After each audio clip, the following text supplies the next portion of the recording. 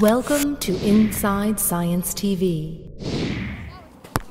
In soccer, it's all about the kick, and while they're kicking, female soccer players have a greater risk than men for an ACL injury, a tear to a knee ligament. Now, a new study using video motion capture is unlocking clues on why this happens and suggests steps for preventing injuries. The body mechanics that we've identified in terms of the soccer kick, comparing men to women, may be helpful in terms of understanding how we can prevent injuries or modify training for soccer players to try to prevent injuries. The researchers looked at the hip abductor muscles, which lift the thigh away from the body. They learned that women tend not to use these muscles as much as men, potentially making the muscles weaker and prone to ACL injury.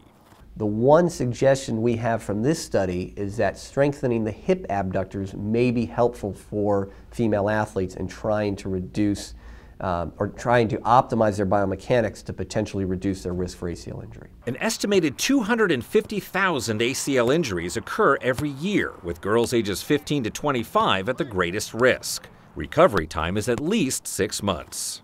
I don't cry much and I screamed. It was really painful. I've never felt something. I thought I snapped my leg in half. Better understanding the science of injury may help keep players in the game and off the sidelines. I'm Josh Lebowitz reporting.